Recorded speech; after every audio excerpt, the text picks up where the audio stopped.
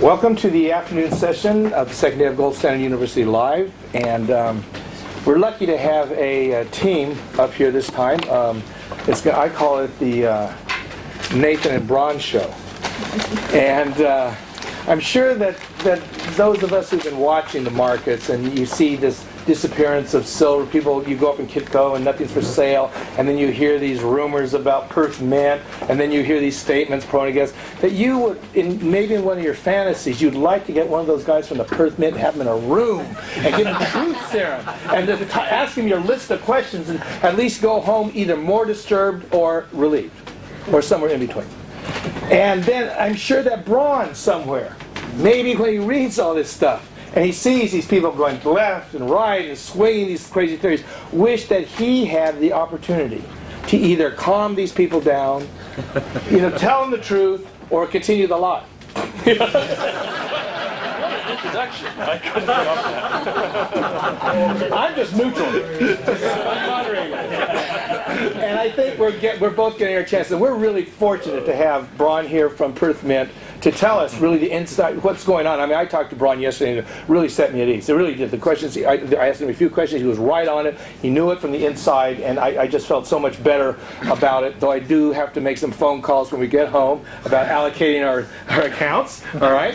And it was because of that phone call, and I really felt good about it.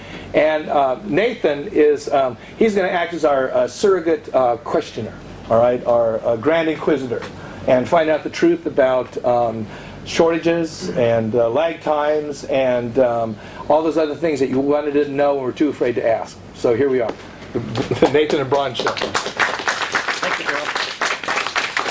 Joe. I'll say a few brief words about myself and my background before I get into questioning Bron, and also a few brief comments on what was discussed this morning in these sessions that I think are relevant. I have a background of, I would say, at least 15 to 20 years of studying gold. I've been in the financial services industry for about 12 years now.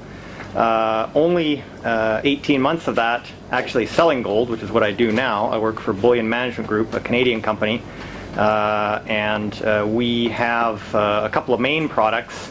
The mutual fund, or I think down here in Australia would be a unit trust, which is made up simply of gold, silver, and platinum bars in roughly equal proportions. Available globally, but the other product that we have that is just being launched, also available globally, is the Bullion Bars program, as we call it, where you can custom make your own blend of metals, and they're held for you in Canada or shipped to you if you like, and it's entirely allocated. You will get what it will be called a bullion deed, with the name of the refiner, the serial number, the weight, purity, and we will hold it for you, or it can be delivered to you. I'm sure my boss would also want me to mention the third product that we have, not necessarily a product in the sense of a financial and direct investment in gold, but we are a private company, but we are also raising money for our big marketing push soon to come, and there is private stock available in the company as well, which I think is sort of a built-in leverage for those people that are tired of mining stocks not working, or fear to step into the options or futures market for fear of getting the timing wrong. There is a leveraged way to play the success of our company as the world wakes up to the fact that they need to allocate to gold. Now that's all I'll say by way of a sales pitch. A couple of comments I wanted to make about what was discussed this morning. When the professor mentioned that it was a bit of an intuition for him that silver is the canary in the coal mine and would go into backwardation first, I thought of two, not exactly scientific comments, but two other reasons why I think that's true. You can debate where a proper gold-silver ratio lies, but I think probably everybody in the room, or the majority of the people in the room, would agree that silver is undervalued relative to gold right now. That would cause the stocks of silver to run out faster than gold, other things being equal. And even if you didn't believe that, I think the other reason is the old saying that silver is the poor man's gold. To use an analogy, it's a little worn out. On the Titanic, it was the third-class passengers that noticed the water in the hallway first. Ultimately affected the entire ship, but I think that as the crisis gets worse, the poor will feel it first, and they are only able to afford silver, and that's, I think, what we're already seeing in Mexico, maybe a little bit in other places around the world. The only other point I wanted to make before I question Bron is The comment that Daryl was saying, Daryl, it was very, very useful the way he pulled us back into the big picture, I think, and said, this is all an exercise in the governments of the world throughout history trying to take away the gold and silver option from people for saving, and various people or entities trying to bring it back. Now, it's a little gloomy to talk about JFK being assassinated potentially because of his attempt to bring back a silver certificate and all the rest. But I would say, it is reality that we're in a war, and it's a war for our own freedom, ultimately. Every person in this room, you strike a mighty blow every time you buy a gold coin, because it simply moves that much more gold into private hands. But I guess what I wanted to say is it's not necessarily a gloomy struggle towards a bleak future where our standard of living falls. I think that, whatever the chance of a breakdown of civilization, I think it's relatively small, and I think we will come through this for the simple reason that there are enough people in the world that still believe in the American dream. It's really a global dream now, the idea that if you work hard, you will be rewarded, you will get ahead. Unfortunately, a lot of those people who were not prepared and did not study gold and its role in history will pay the ultimate price. A simple example, I had a wonderful baker that I used to buy my bread from regularly in Vancouver, and he eventually worked himself to death. He died of a heart attack because, as the professor has pointed out, it's a bad time to be a small business owner. The odds are stacked against you. The banks run the show. Anyhow, that's all my monologue. Like I said, it's good times ahead. I think we're in very good times, if anybody had any doubt, and we'll soon be rewarded for our patience. Now, my first question for Could I do a little intro of myself? Sure, yeah. Because I had some stuff to do. Right ahead. Yeah, attack me later. I started working in the Perth Mint in 1994 in Sydney, and I've done a lot of things in the Mint over that time. I started by selling physical bullion over the counter, real bars to people coming in with cash and wanting to hand it over for some physicals. So that's my starting point. But I just want to probably mention that I am here in a private capacity. I'm not here in an official capacity. But Tom sort of saw my blog, which I just got up here, and thought I might be interested in it. And I had seen the professor's stuff many years ago on the internet, but never got around to getting into it fully. So yeah, that's what I'm here for that. So I just want to make that sort of clear. And on that basis, probably a lot of the stuff, I'm happy to answer specific questions, but I don't really sort of want to do a big sell job on the Perth Mint. What's the blog? Well, you can get it down, goldchat.blogspot. Yeah, blogspot, just the Google blogspot. A lot of the statements I'll make are probably more general statements. I don't want to get specific about, because Perth Mint does things, but other manufacturers and producers of products operate a different way. And so we're not talking about some of the things in the industry. Probably more talking in general terms, happy to answer specifics, but I'll also just be talking in general some of the commercial factors in play at this end of the business that I deal in. And also, which some people don't sort of get, is just because I'm explaining does not equal an excuse. We're not trying to make excuses for what happens. It's just an explanation. These are some of the factors that I've written on my blog about why we have production shortages. They're not meant to be excuses, they're just an explanation of some of the things that go on in the thinking, and I'm just hoping to provide that sort of information. And just one thing to close, because I was talking near the bar and I was telling the story about the street that I used to live in, and it seemed to be of amusement to a few people, so I thought I'd just recount it, because I went home and into the apartment, and just had a bit more think about what happened. When I was about 8, I used to live in a cul-de-sac, and it was actually not a cul-de-sac, it was actually a dead end. And because what happened is when they subdivided this block of land, they built this road through, and these are houses, all these houses, but this was one lady, an old lady who owned this huge block at the end, and she didn't want to sell. And it doesn't matter how much money they offered her, so they just built the road, ended it, and then at the end of our street we therefore had this lovely bush, open bit of land that sat there for probably 20 years until she finally died and her family sold it off. But that was great for us as kids, because this has a little play area for us. It was bush, the trees in it, and had little cubby holes and houses that we built or whatever. And as your kids, you sort of start exploring. It was reasonably large, and up here in the corner we found one day a bit of probably gyprock or drywall for the Americans. It was in the shape of an arch. I think it must have been, you know, some sort of arch over a doorway. And on it were a whole lot of tiles. And around it, lying around, were these sort of more rectangular blue sort of tiles. And kids being kids, and I don't know whether I started this game or it was someone else's suggestion, but we said, well, we chipped all these tiles off and we said, let's make this money. We call these credits. So we set up a system. We said, okay, the little square ones will equal 1 credit, and there were these sort of more oblong ones which are about twice the size, so we'll make them equal to 10 credits. So we created this, and of course what we decided then is that we'd all found this, so we would split this great stash up evenly, which is the fair thing to do. It was a communal asset that we had found. So we split up this asset, and everyone got a direct proportion, you know, probably maybe 10 of the little ones, and I think maybe 2 of these more larger ones. So we each had 10, 20, 30 credits of money. And I can tell you, I used to live here, so me and my sister, it was 2 of us, we got 2 stashes.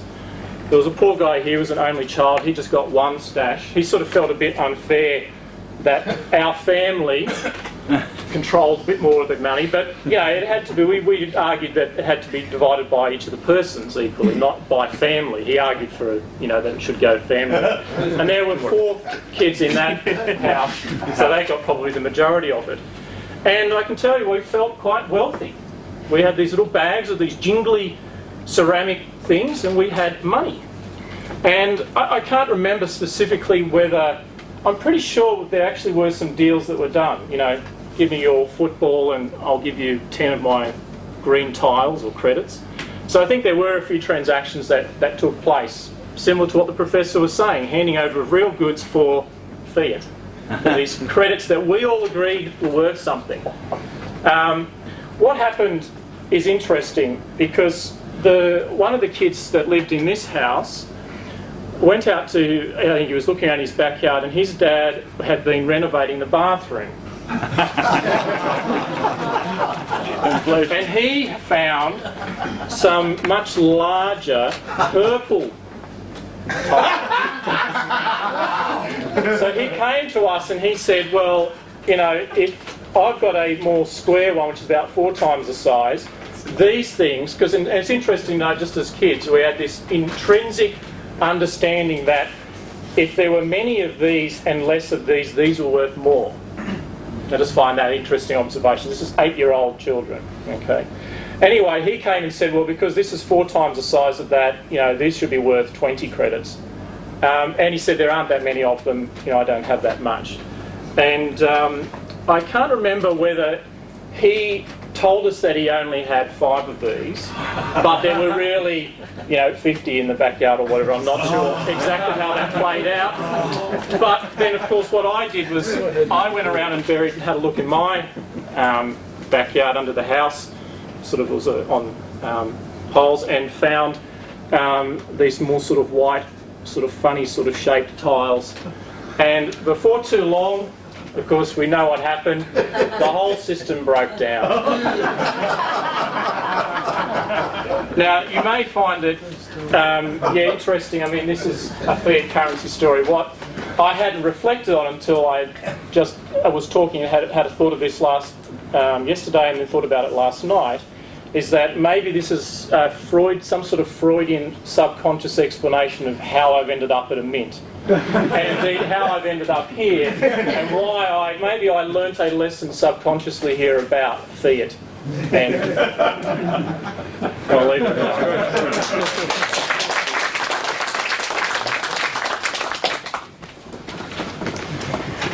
All right, well, with that, my first general question is, would you say that, let's say 5 years ago, how often when somebody bought a Perth Mint certificate, actually I should back up even before that, maybe tell us a little bit about how the program, just a simple short explanation for people that aren't maybe familiar with it. Yeah. How does the actual program work? If I come to you and say I'd like to buy a Perth Mint certificate of 1,000 ounces of silver, here's the money, what do I get, and what are the promises you make?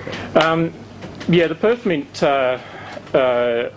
has always been in the business of selling physical, and relatively recently, because we've been doing this for 100+ years of making physical gold coins, it came up with this concept of maybe getting a bit more into the storage side of things. And we had done that in a small way up until probably the mid-90s, when Asset Strategies International, which is a sort of a dealer of the certificate, who also sold the Acadia delivery orders, and came to us and said, can you do something similar to a Acadia delivery order, but with a few more bells and whistles? So in a lot of sense, the certificate program is a copy of a Acadia delivery order. And there's two options really when you come to buy it. It is a classic allocated. Do you want to have bars made up, pay for that to be made up, put aside in the vault, in the corner, and set aside? But what we also then offered was an unallocated option. And in retrospect, when we put this together, I probably should have done a bit more research on what the word unallocated meant, because I only sort of subsequently realised that that word has negative connotations in the US market. And we probably should have called it unsegregated physical or something like that, or made up some new terminology. But in essence, what it is you are buying part of the work in progress metal that sits in the mint, because the mint needs an ongoing amount of metal in process at all times to be able to make coins and bars, and indeed to do refining out at the refinery. So the investors, in a short answer, are actually buying part of that work in progress inventory. And maybe if we've got time, I can go and explain how that works, probably mechanics of that in a little bit more detail. When we get into London metal accounts and swaps and all sorts of other sort of more technical stuff, which maybe we can do as a separate thing for those that are interested. Okay, well then my next question is, 5 years ago, 2003, could you give a rough estimate of, for the new money coming in a typical year, what percent of that of those investors would ask for physical delivery or to have it allocated?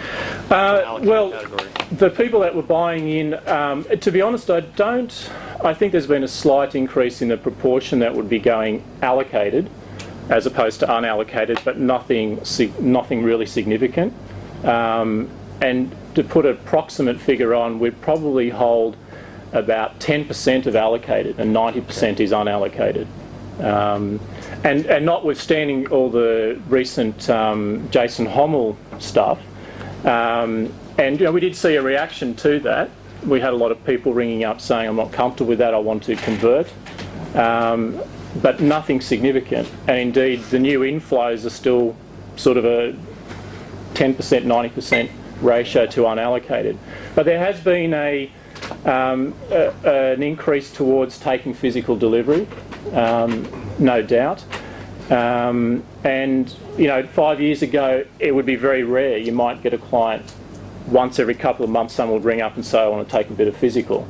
Now that's a bit more frequent, but nothing that's probably excessive, at least within the depository side of the business.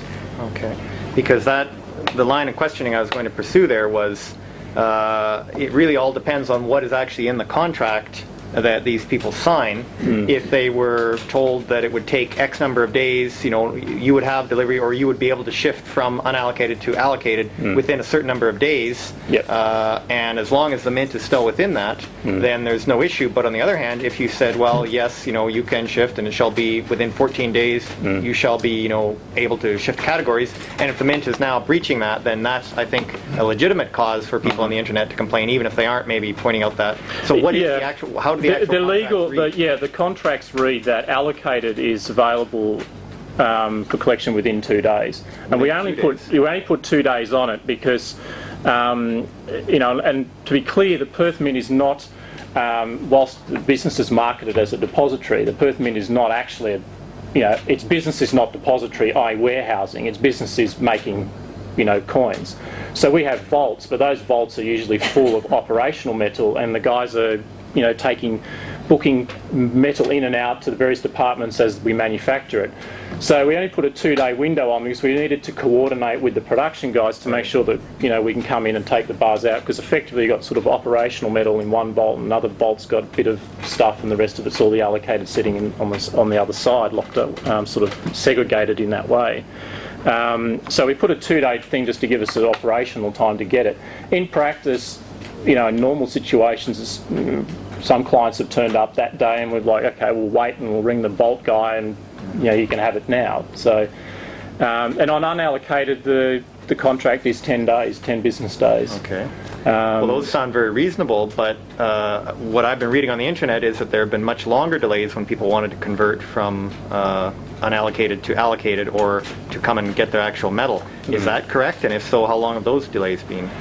I'm not. Yeah, I don't know of any specific cases myself. I can't. I mean, I'm not going to say that we haven't stuffed up, to be honest. And I think you need to probably consider that the Treasury Department that runs that business has really got 2 bullion dealers and a couple of support admin people. So I think a lot of the problems that happened when, and really this is all instigated from Jason Hommel sort of stuff that he wrote, when you get a flood of people coming in saying want to convert and take delivery and collect and all of that, limited staff, the inboxes are piling up, and in some sense I suppose we didn't respond adequately in terms of staffing that up to be able to meet that demand. And to be honest, there's just plain stuff ups as well.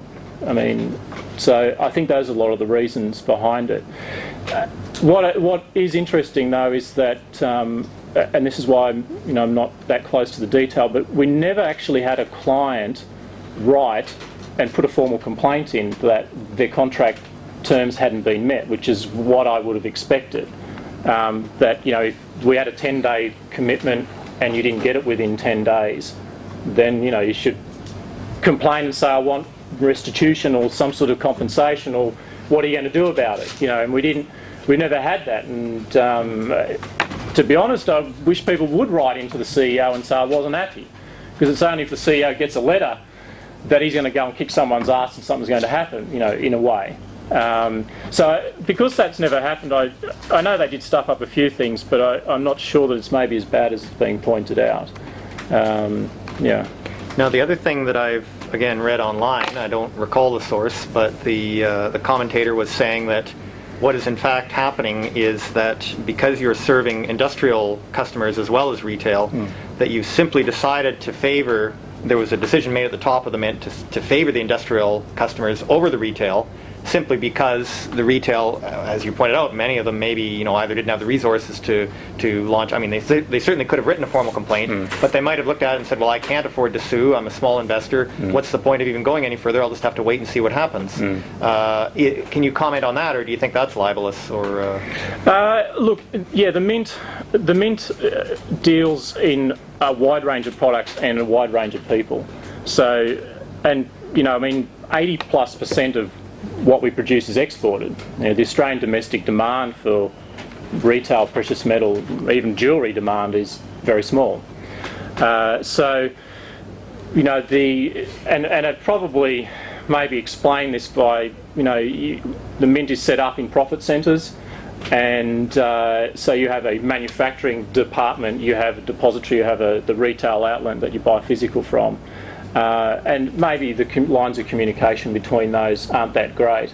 But what has happened, say, with this recent thing where the Mint stops taking orders, which I suppose the professor and gets misinterpreted as doesn't have anything, is a case of the order takers in the wholesale department, getting phone calls from large bullion trading houses saying I want to buy a ton of 1 ounce coins or whatever, and they're going, yeah, fine, and they're just placing their order, and the next guy's doing his order, and before we knew it, 2 months, 3 months worth of production had been committed. So there is that chance that there's not really that sort of great sort of overview where, and given the market's moving so quickly, it happens so quickly that, say, production gets locked out. And the Mint had to say, it was only after the fact that the senior management said, wait a minute, why have we locked 3 months? We've got to stop taking orders until we can get on top of it. Because we can't really start going out, committing further and further delivery lead times on stuff, primarily to wholesalers, You know, we need to take stock and work out where we are and how we will manage this going forward. So in that sense, there's no explicit, you know, management decision to favour wholesaling versus retailing at all. It's a case of the market moving so quickly that, you know, orders are being taken without necessarily realising what that's doing to the production side. But I do think that we need to make a commitment more to the retail side and specifically on the domestic demand. And I've made that point internally, and I think that's been taken on board. We've just got to make sure that departments are talking to each other and prioritising the orders for the retail domestic market. Whether that domestic market is wholesale to coin distributors in Australia, but I certainly think the retail, the Australian demand should take priority over international, which won't be any good to the US because there'll be less coins going into their market, but that's how it should operate. Well, that's actually a more disturbing answer than what I thought you were going to give me. If I can summarize what you've told me so far, what you've said is, yes, you know, we are in breach of our contracts, but nobody has complained about it yet. Management did not see. Now, is it a government-owned It's West Australian government. Okay, yeah, well, you know, that may explain part of it. My next question is going to be, how could the people running, you know, at the very top not have been exposed to at least one or two gold bugs over the years who said, you'd better make sure that this is, you know, because there's a crisis coming and that's why we need this kind of thing. It amazes me that the mint could be caught flat-footed like this. But I guess the next question I have for you is the terms. There was a just to address it. I mean, I'm not saying we're in breach of all obligations. I'm not sure that there's that many breaches of those delivery obligations for the depository customers. Oh yes, that's right. There is no. That's I apologize. You did point that out. And I think actually a lot of the stuff as well is, you know, we do. There is in a sense an obligation, but it's not a contractual obligation to supply metal to the local market. But I think what happens is that a lot of the stuff that I have seen is that someone rings up our retail outlet and says, I want to buy a 2.5 ounce gold bar, and we say, well, we run out, you know, made a pile of them, they've been sold out, and then they go into and say they've got no gold, when what we haven't got is the specific size that they want. You know, and there might have been a 5 ounce bar or a 10 ounce bar, you know, available. So a lot of it gets blown out of proportion. But that's not to say that, you know, at one stage, yep, the shop had sold all of its production at one stage, all of its orders that it had on the floor, and had to go to the back to say I need some more, to get some more in. Yeah, I withdraw that comment because that's right. We didn't establish that there were actually people lined up complaining that they hadn't gotten their medal. So I guess the next avenue of questioning I'll pursue is the actual, is there a storage fee associated with the ownership of a Perth Mint certificate, unallocated or allocated? Allocated, yes. Unallocated, no. Okay, and of course, once it is allocated, then there is an actual bar, serial number, everything recorded. Okay. Yeah. Because I was going to ask you, this is not directly related to the Perth Mint, but I think it was either Merrill Lynch or Morgan Stanley. Someone had bought certificates. A guy 8 years ago, or whatever, he'd been holding them for 4 years. He'd been getting charged storage, and then when he went to claim them, Merrill Lynch said, "Well, we don't actually have them." And he said, "Well, how in the world can you charge me with storage?" At which point, when he sued Merrill Lynch, they backed down and said, "Okay, here's the money back." But part of their defense was, "Well, everybody does this with metal certificates. We charge storage, but we don't have the actual metal." But that's not an issue. It sounds like you're saying it's not an issue with the Perth Mint. And that's why I said when we first put this together, that choice of unallocated, retrospectively, is a bad word, and we haven't probably distinguished enough about what the business model is of it. And it's a unique business model because I suppose, you know, Kitco's unallocated is the same thing. It's funding his work in progress, his operational metal as well. But there aren't really a lot of entities that can do that because there aren't really a lot of entities that people will trust to do it. Jewellers could do it. I mean, a large manufacturing jeweller could come and say, buy my inventory, and, you know, because I've always got X amount of gold going into the process. But you need credibility to be able to do that. And to be honest, the only reason why we do it and why it's been successful is because we are West Australian government owned and we have a very explicit government guarantee, you know, standing behind the Mint's operations. I don't think it would probably if it was a standalone private mint, that it would probably work. It's that explicit government guarantee that I suppose makes people comfortable. Okay, and I didn't ask this question specifically, but since we're more concerned just at the moment with silver, have you noticed, are the whatever problems or rumors of problems that there might have been of customers being unhappy, have you gotten a sense that it is more with silver rather than gold? Is that a correct assumption? Well, what I would say is that my feeling is that the silver market is tighter than the gold market. We don't have any problem getting hold of bulk metal. I mean, gold, to explain the dynamics in Australia, AGR Matthew, really the refiner, does about 98% of Australia's gold production. Is between 200 to 300 tonnes a year. And the domestic demand, our requirements plus jewellery requirements, are nowhere near that, and all of that goes exported. So we can source our metal locally. Silver's a bit different because silver is not, the refinery is really a gold refinery that produces silver as a byproduct of that gold refining. It's not purely a dedicated sort of silver refinery. We'd rather put its capacity to gold refining. So I think a lot of the silver, normally that's enough to meet our demand that we need, but this recent increase in retail interest has required us to go into the London market to ship 20 tonnes of silver in, at a time, to give us the raw material to be able to make the coins. So it is unprecedented in that sense. And probably just to give you a feel for that,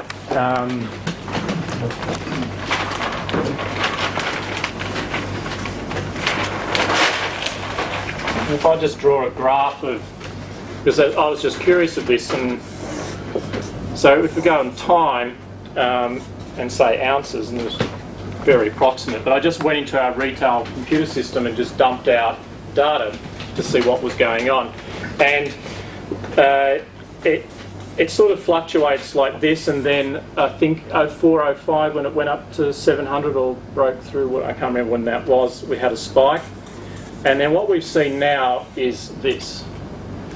So this recent last few months is unprecedented in the amount of the demand that has come.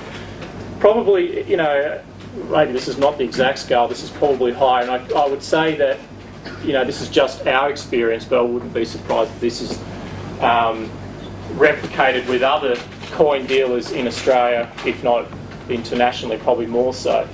I suppose the point of this shows that we have seen large demand, but this is unprecedented. And what is also interesting about this is that within that selling volume,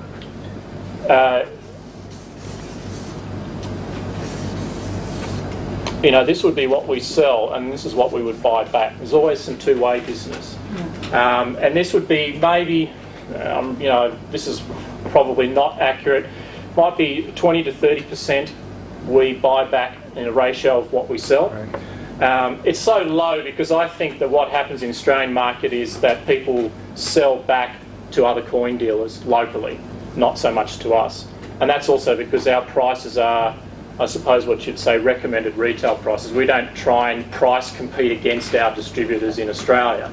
And being a sort of, I suppose, a government bureaucracy in a way, although we are a commercial entity, the buyback prices are sort of set and are fixed. If you look at the Perth Mint spread, you'll always see that it's somewhat stable, whereas a on-the-ground local coin dealer is more able to push that price up to suck some metal in to be able to resell and make some money.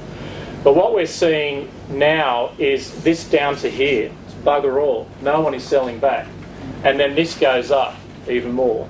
So it's not just a case of, this say this is a 100 and we're buying back 300, so the net physical that we're having to produce is 70 ounces. What's happening is this 30 is now going down to 10, so the 70 becomes 90, and then this is going up to 200. So it's really an increase from 70 to 190. And I think that, which is what we're seeing, and I think that is what's happening all over the world at the retail level. It's not just an increase in demand, it's a dropping back of the buyback, the metal that would normally be resold in.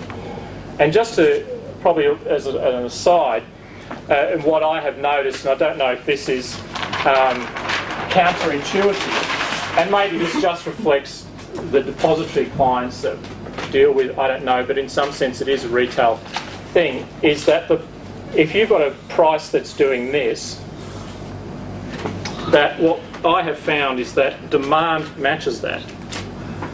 So when we look at how many ounces or accounts are being opened, it's very highly correlated. Now that may not make much sense to you, because most people would think, well, if the price is high, it should actually be not new buying, people should be selling back, but that's not what happens. New highs in the gold price shift more people into thinking, I want to buy gold, and they're buying in. When it drops and stabilises and bounces around, it flattens out, people get bored. So in some sense it's a combination of these new high prices and volatility that drives investment demand in.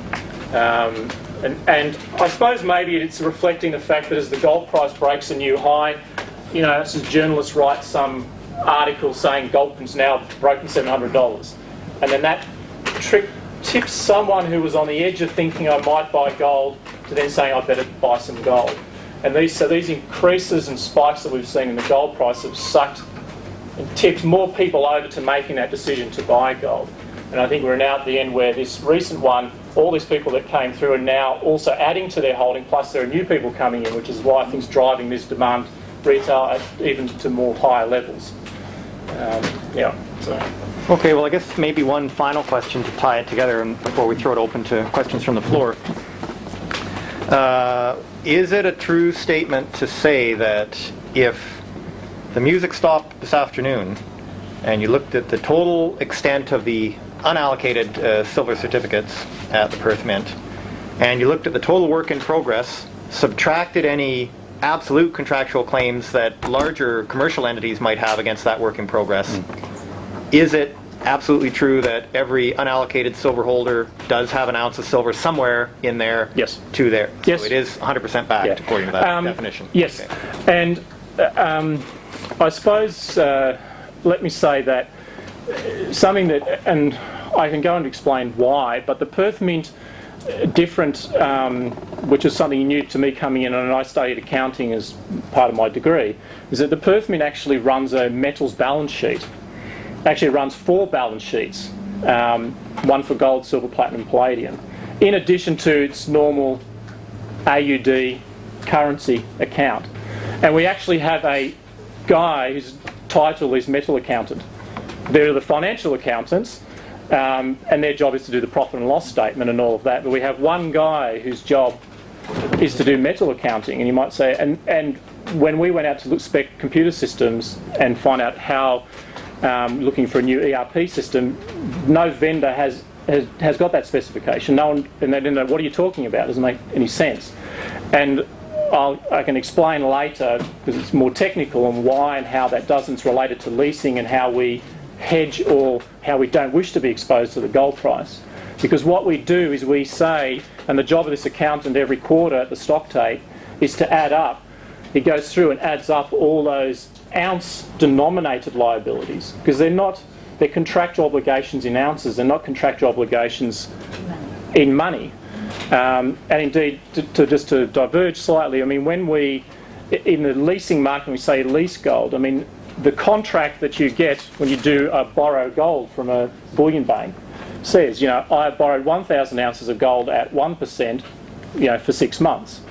And for an accountant, they can't account for that because there is no dollars on that contract. Because an accountant says, I have a piece of paper and my job as an accountant is to work out the value and do a debit and a credit. But when you get a lease contract, it's totally denominated in ounces. There is no price put onto it. It says you must give me the 1,000 ounces back at the end of the 6 months. I don't want money, I want ounces. And actually, another diversion, it's interesting that it's called a lease. It's not called a loan. And I find that quite interesting. It's the lease rate, not the interest rate for gold. And when I came into the industry, I thought about that. No, I said, why is it a lease rate? And my reason for that is that the word lease implies ownership. you lease a car or you rent a house, you pay a rental fee or a lease fee for the car. But who owns the car and the house? Not you. When that rental period's over, you leave the house, the owner of the house still owns it. And I don't think it's coincidental that the gold industry therefore called gold loans leases. Because what they're saying subtly is, that's my gold, I own it, even though probably legally the title has passed and so forth. You know, they've got the physical gold and you have an obligation to repay it. But there's this subtlety where that's my gold, it's a lease, I own it, I'm just renting it to you and I want that gold back. And because of that, the Perth Mint operates on a basis of saying, I've got all these ounce-denominated liabilities to clients, unallocated clients, as well as probably a few leases in that we need to do that we on lease the refinery, I'm diverging. And then that metals account at the end of the quarter goes and looks at all the physical stock take and all the other balances that we hold out in the refinery and so forth, and adds that up and says, do I have a balance? Do I have a balancing balance sheet? Debits and credits must add, assets and liabilities must match. And we want them to match, because if they don't match, we are exposed to the price exposure. As long as we've got 100 ounces owed to people and we've got 100 ounces of physical assets, it doesn't matter if the gold price goes up, the gold price goes down, because the liability values went up, the assets went up, or the liability value goes down, the asset goes down. We are totally hedged in a way. Yeah, and I guess I should have added, no one else has any claim. I mentioned industrial, but there's no other claims from any other activities that you've done, no other encumbering of that work in progress. That's right. Well, in some sense, as I said, he adds those assets as explicitly separate. And look at, we're not saying any particular pile is owned. We just go, that was the physical stock take. They went around, they counted all the stock, added it all up, multiplied by how many fine ounces of gold is in each of these things that are lying around, and then just add those liabilities as separate. And that's his job, is every day, every quarter, to reconcile the movements and to reconcile those balances to make sure they add up. Okay. Yeah, so we're quite particular about that because we don't want to have an imbalance. There's two reasons we don't want to have an imbalance of assets and liabilities. This does mean that we have a price exposure. You know, if we've got too much assets to the liabilities, we're long gold. If we've got too many liabilities, not enough assets, we're short gold. Either way, we don't want to be short or long. The Perth Mint, in some sense, is agnostic on where the price is going. It's like the warehouser for grain. He doesn't really want to know about where the grain price is. His job is just to store it. And we are the way. Our job is just to fabricate it and make some money on the premium of the product. We don't want to take a price exposure. So, yeah, that's part of the reason we're so particular about it, and we do that balance sheet down to a thousandth of an ounce. The other reason we're so particular about it is because we also want to know whether anyone's stealing the gold out in the factory. And whilst we have, you know, security checks and they go through x-rays or whatever as they go out, it's also a second control on top of also the physical controls within the mint to make sure that we are not, some guy within the mint has not found some way to secrete gold out of the system. And we've got many other controls on top internally. I mean, you could imagine that mint is a physically locked down building, and there is only one entry and exit point for the staff, and they all get screened. So the whole asset and liability balancing is also a internal control mechanism. Okay. All right. Well, with that, yes. Go ahead, Lawrence. I'll just add one little point. Please stand and. As a relatively satisfied Perth Mint customer, I'd only add one thing that didn't get much mention, and that is when you do acquire allocated gold, either by trading your unallocated gold or just calling up the phone and saying, I want to buy some, there are fabrication charges. And the smaller the unit of gold, the higher they are. In a per ounce basis. Per ounce basis, yes. So I think I was paying $74 an ounce. No. Well, anyway, to get 100-ounce bars, I was paying a considerable premium, but it was worth it to have the small sizes. Yes, yes. I mean, that reflects, you know, to get the economics of the production process, the relative cost of stamping a 1-ounce coin is somewhat similar to stamping a 10-ounce coin. You know, it's the same press, same time to punch it. There's obviously a bit more involved in the pre-stage. So yeah, there's somewhat similar cost to doing that. So the more metal we have within the one blob, the lower the per ounce price is going to be. I might just diverge onto the US Mint as well, just to explain the problem. I mentioned to a few people about why their particular problem, which I think is worth sort of pointing out, because I think to some extent it may have been a bit unfairly attacked. And whilst I, can't sort of rule out conspiracy that, they've been directed not to make coins, it's probably worth to note that the production process for a coin is effectively a two-stage process. It's a process of making the blank, and that process is what you would probably call very much a process manufacturing, like chemicals. And then after it's a blank, it's more like unit manufacturing. And what do I mean by that? To make a blank, you have to get a blob of gold, put it into an extruder, melt it, it gets extrudes out to a strip. You've got to roll that strip to make sure you're going to get to the exact thickness that you need. Because it's got to be exact, the diameter and thickness will determine the weight. So you've got to roll it to an exact thickness. If it rolls wobbly, throw it back in, melt it down. You then punch your little circular holes out of this strip. You've got to throw the rest of that strip back in, melt it down, use it again. You then get those blanks. Hopefully if you get it right, they're reasonably accurate, but they're not always accurate. And mints being mints, don't want to give away any free extra. So our job is to try and get this coin down to 1 ounce, but not below it. And so what does this mean? It means that we're very, very particular about weight control. And what they will do is get a pile of these things, weigh them in batch, and say overall on average these things are 1.001 ounces or 1.1 ounces for each blank. That's too much. The chemist will do a calculation, they'll stick it into a vat of acid and pickle it, which will slice it. You'll go, okay, given that it's got this much excess silver on it and this chemical will react this long, it stays in here for 10 seconds, pulls it out. Hopefully all these blanks have been reduced from 1.1 down to 1.001. And then you go and check those blanks, weigh them all. And we've got a little automatic sort of machine that sticks them on a scale and throws out the rejects, and all of this stuff goes in. It's a messy process. You've got chemicals, you've got solutions, you've got to throw stuff in, remelt it and do it. When you're finished with that process, you're then stuck with these hopefully very tightly toleranced weight blanks, which you can then just shove into the machine and they get stamped and packaged up and sent out. And that part of the process is somewhat easy.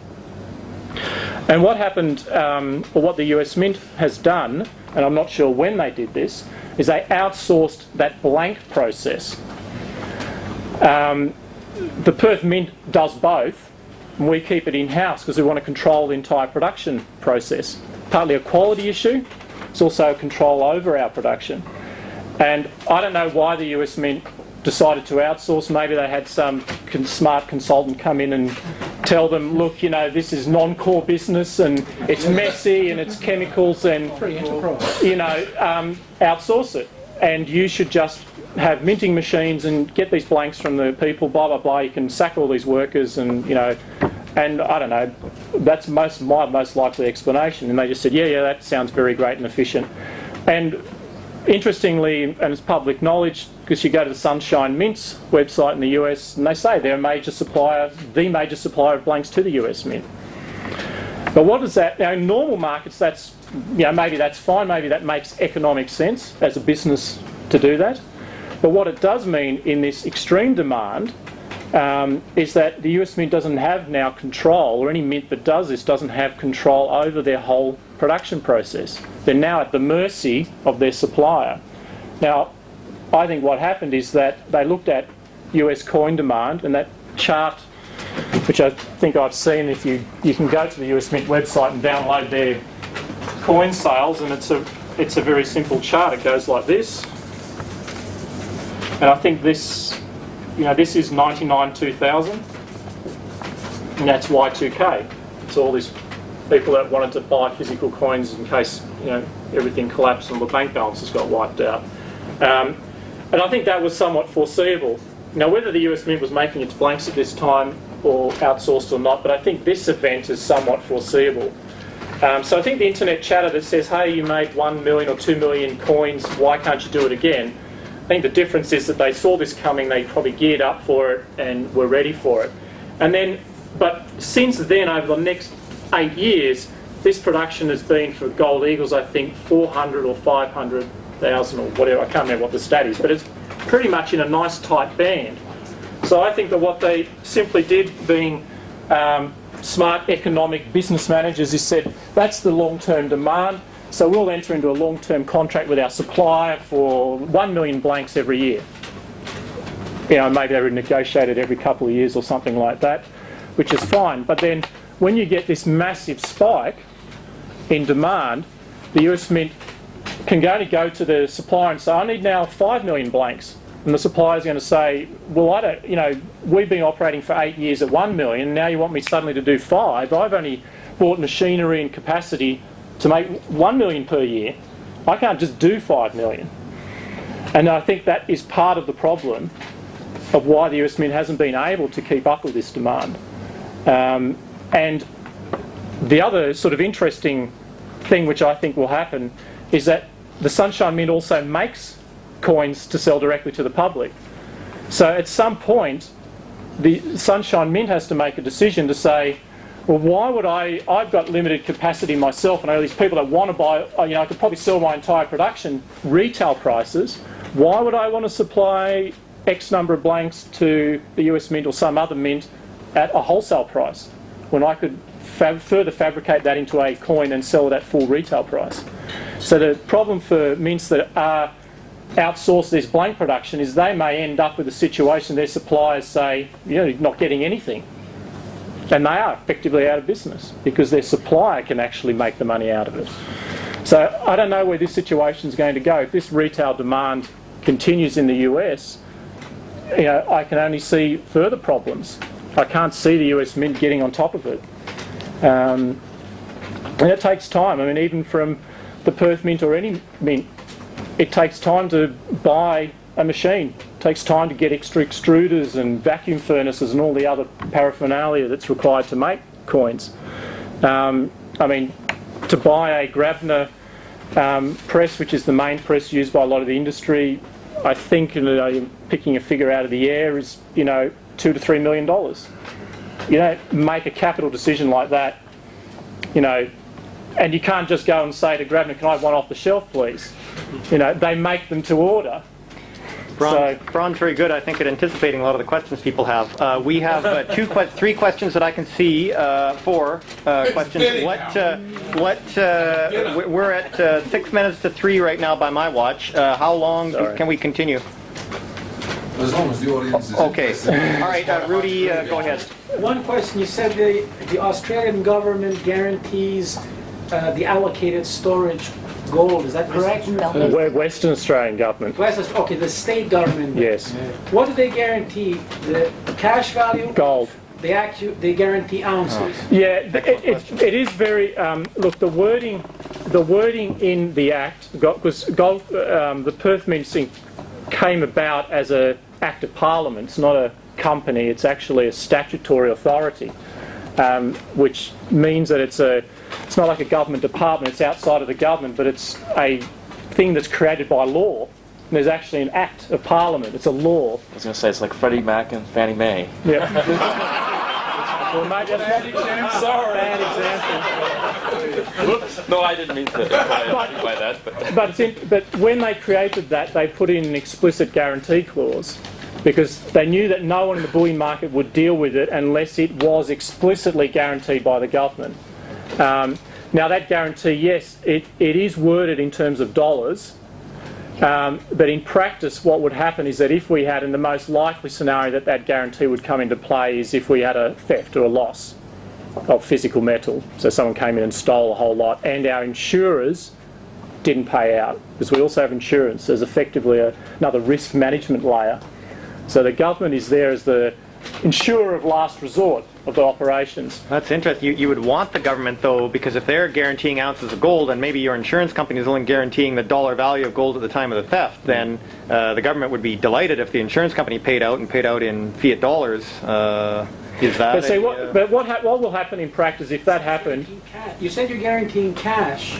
It says the cash equivalent value of the. Equivalent where? Which basis? I mean, we just finished talking about. Oh, did I mishear that? So the Western Australian government only guarantees the cash value. The cash value. But well, what will happen in practice is that if we have the loss and the insurance say falls down and they're not going to pay, it's the Perth Mint that puts the claim on the government to say we're activating that part of the Act.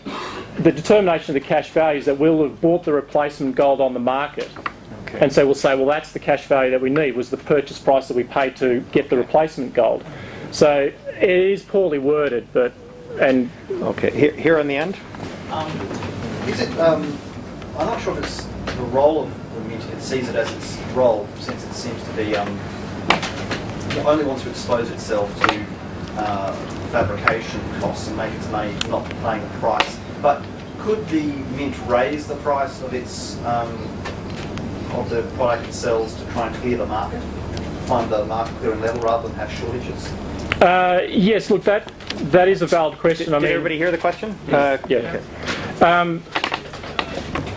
What I see operating in the market in general is three sort of demand management mechanisms, which are a nice way of saying restricting supply, not so much restricting supply, but restricting demand. And that is this sort of first in, first served. So if you happen to be in the first in the line on the phone call, you'll get it. There is the allocation, so tell us everyone what you want and you all get 30% of what you want, sort of process, or using price. And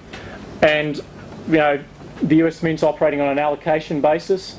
Others are probably operating on price.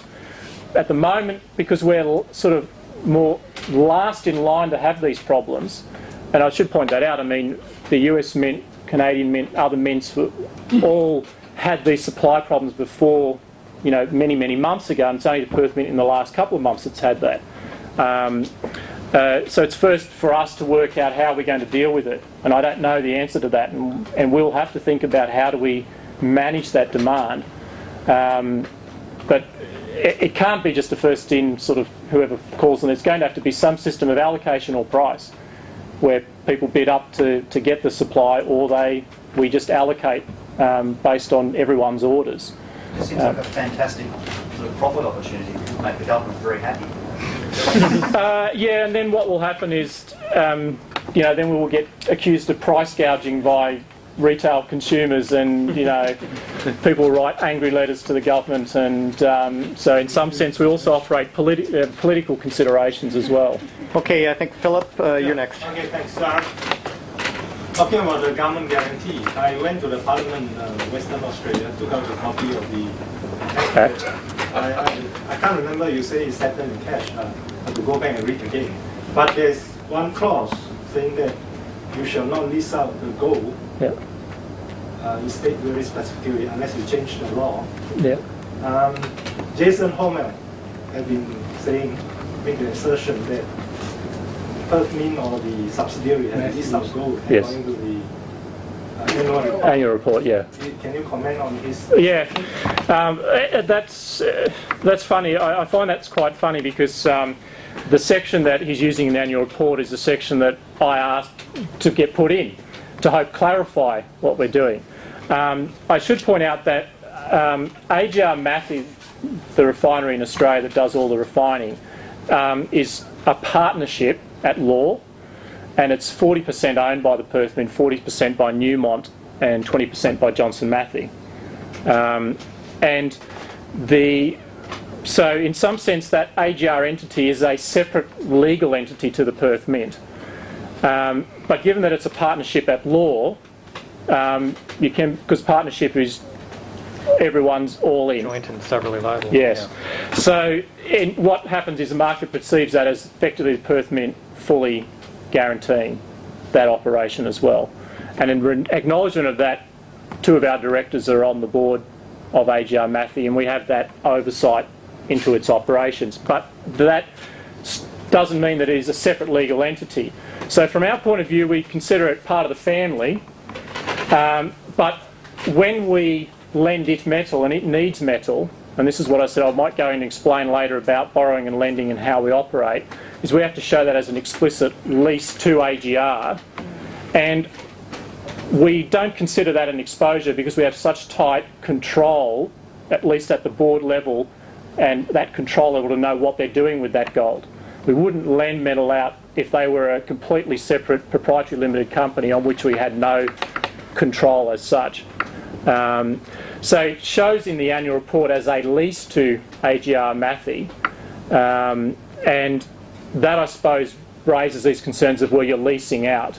From our point of view, we consider that because we have that 40% ownership, it's a partnership at law, and that we have that board representation, that we are not in control of it, but we are in very high supervision of what they're doing, so that we can be sure that they aren't entering into transactions which aren't compatible with what the depository is about.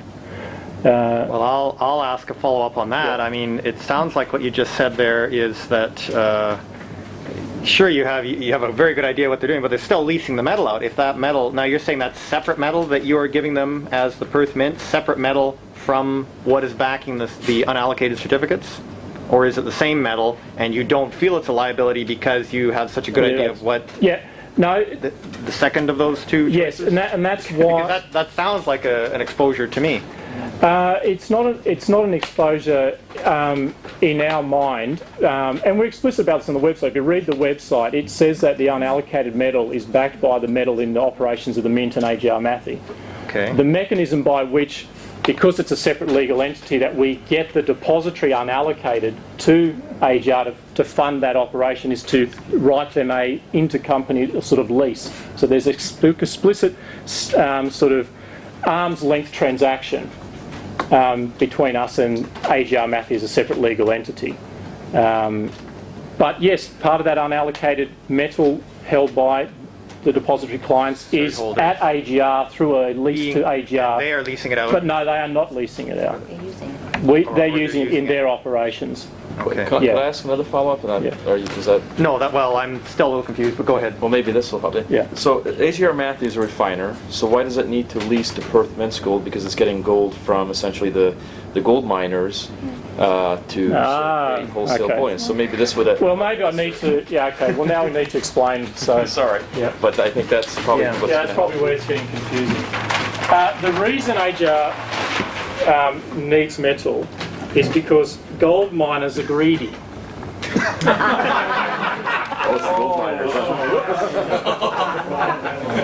have a miner, you have a refinery, and let's say let's just call it London bullion market. Okay, so that's any end user of physical. When that miner ships doré, 89% pure, whatever they've done, into the refinery, there's two processes. Miller chlorination, I think it is, which will get that gold up to 99.5% pure, and that takes about 2 days. But to go to the next step to get it, which is what really everyone wants, which is 99.99% pure, is electrolytic, which is, stick it in and have those electrodes and the gold getting attached to the anode or cathode, whatever one it is. That's a 10-day plus. Again, I'm sort of speaking in averages. What happens to the miner is when he hands that gold over, in normal situation, how it used to operate many years ago is they would be doing this as a toll refining. They'd say, that's your gold. 2 days later or 3 days later, out comes these lovely bars. Give the bars to you, you do what you need to do with it. Because the industry is so competitive, because there's excess capacity, is people were starting to try and find ways of grabbing this business, the refining business. They started to offer early outturn or early result.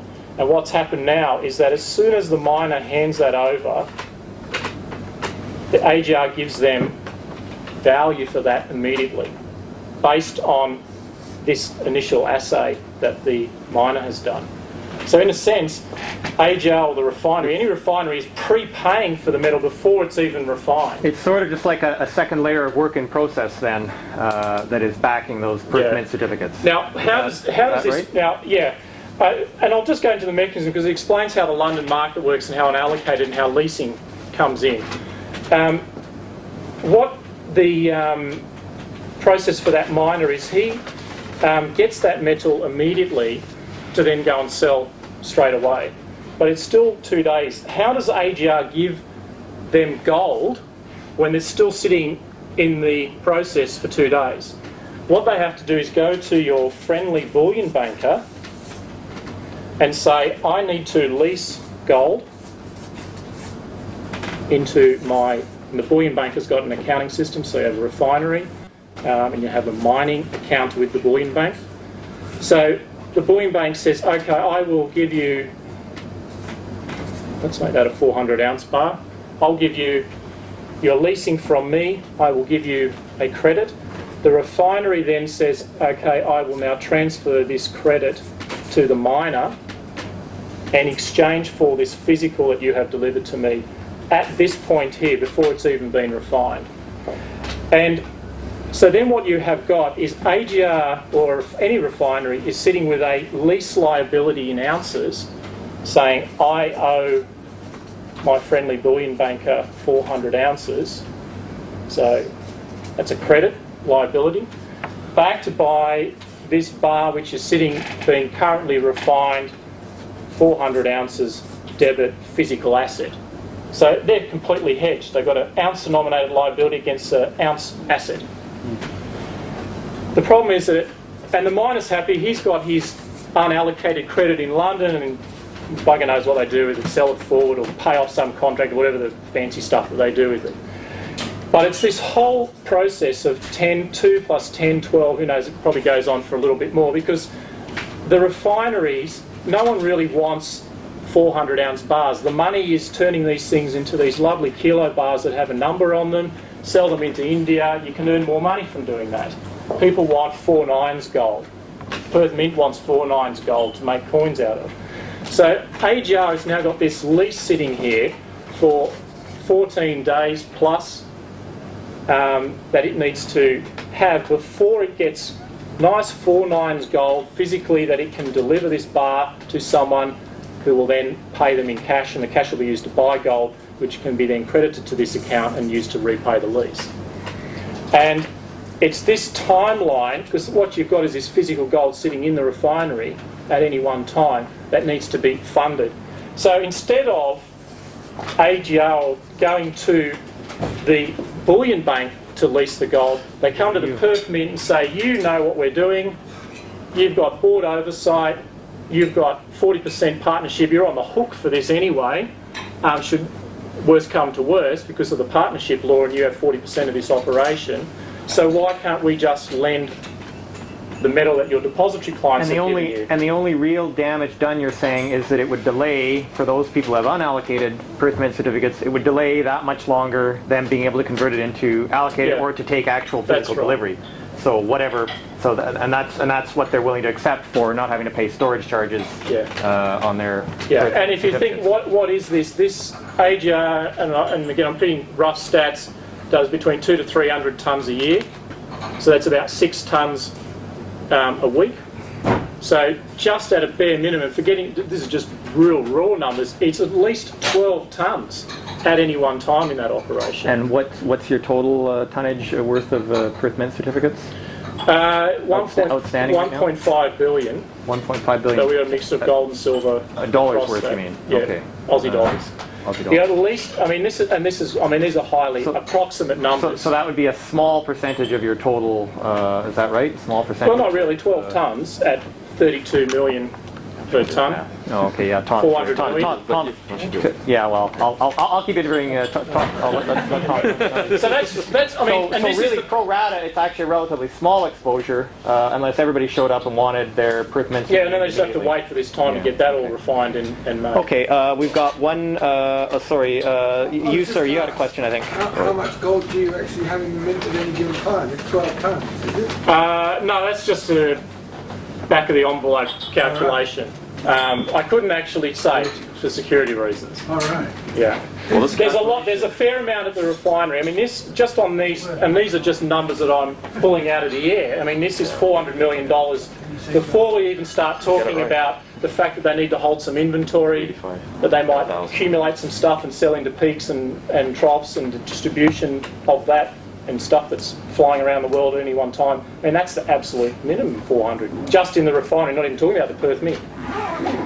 So, yeah, believe me, there's plenty lying around. Well, it's just I think New South Wales is close to being bankrupt. It can't be that many years away. And so it's a good thing the mint's over in Western Australia. Were there any It is more? because, and there is some comfort in knowing that there are 6 tonnes coming out every week. Every week, 6 tonnes coming out of that pipeline. It's got to be solved. Something's got to be done with it. Yeah. Yeah. Last question to Daryl. Bron, the refinery, AGR, okay, the excess capacity, does it still exist or not? I think that they probably do have, I don't think they're at maximum, but their focus is very much wholesale. You know, what they do is sell 1 tonne of kilo bars into Asia to big distributors. Okay. They're not really focused at retail level. Okay. So in other words, the disconnect, because there seems to be an arbitrage here. I mean, there is none. There's this disconnect between what paper spot is, wherever we're coming from, and the demand for it. Now, so what I want to know is that in your understanding of it, there's no lack of gold into the refinery, and there's still no lack of refinery capacity to do the large orders. But there is a lack of capacity to take the gold and break it down into smaller, what we call the retail order. Yeah. So if I were a rich Asian, instead of it being a poor one, I could go and call up AGR and get delivered. Just like I want to, at spot, very close to spot. But being as it's not, I have to wait in line with everybody else. Yeah. I mean, think about it from, and this is just talk on the refinery side, you know, the way that their operation is set up for low quantity of transactions, high volume. You know, their guys sit up and ring their known contacts in India or Asia and say, do you want to buy 1 tonne of kilo bars? Now that's one phone call, and they have done a tonne of metal. Now you might say, well, why can't they sell that retail? Well, imagine, then they're saying, well, how many phone operators do they have to sell 1,000 1 kilo bars when you can do it in one phone call? We should set up a call center. So even though, yeah. Help out the Perthman. Thank you. I'll say in closing here, I rushed my introduction so quickly that I didn't properly pitch my operation. We have a new representative here among us, Louis Boulanger, if you'd stand up for a moment. He will be working for Bullion Management Group shortly, being able to provide Australians and New Zealanders and other vicinity people both the BARS program and our fund itself. So wholesaling. Sorry, thank you very much for your indulging of my trying to make a few sales here as well. And thank you for your questions.